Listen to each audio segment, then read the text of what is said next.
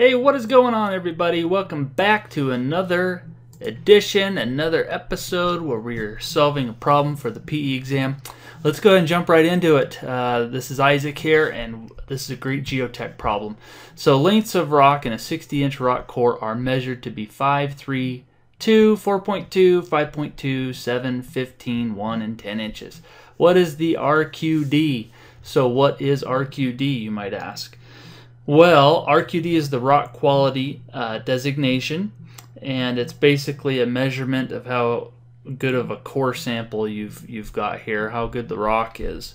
And so what we've done is this rock core of 60 inches has come out, and we've got all these different pieces to be that have come from that rock core. So this is a real simple question, but it comes up a lot on the PE exam. So what we're going to need to do is break out the Civil Engineering Reference Manual, the CERM. If you don't have that, go get it. We are Civil Engineering Academy is a partner with the PPI guys, and go ahead and use our discount code of CEA15. You can get 15% off of this. But okay, so the CERM, we're looking at equation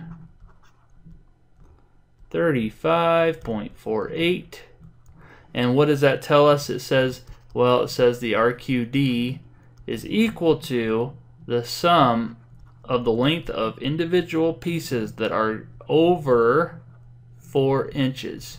So we got to look at all these little pieces. We got to find out which ones are over 4 inches, and you simply divide it by the length of the, that's supposed to be core. That was a G, it would have been core. That's not what I'm going for here. So length of the core.